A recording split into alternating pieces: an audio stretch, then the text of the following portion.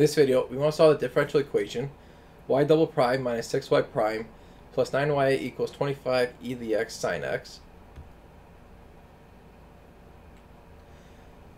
So let's first look at the homogeneous solution. We're going to set this differential equation equal to 0. And now we get the characteristic equation. It's r squared minus 6r plus 9 equals 0. Factor this, we get r is equal to 3.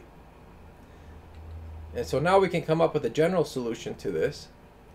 Because the solution to the characteristic equation was 3 and the multiplicity was 2, we get c1 e to the 3x plus c2x e to the 3x.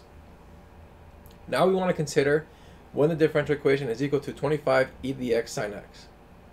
So we're going to come up with a y sub p, which is of the form a e to the x cosine x plus b e to the x sine x, where a and b are constants. We take the derivative of this and also the second derivative, and we plug it back into the original differential equation.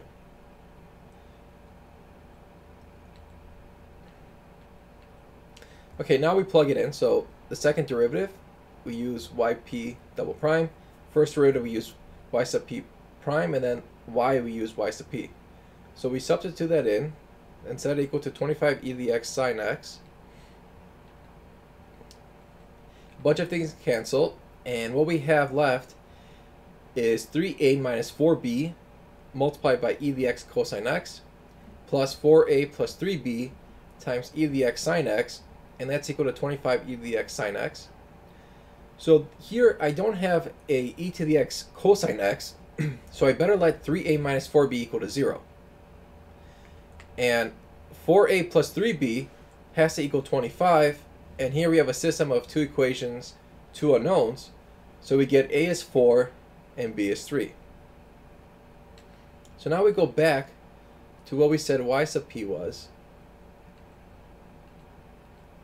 and replace a with 4, b with 3.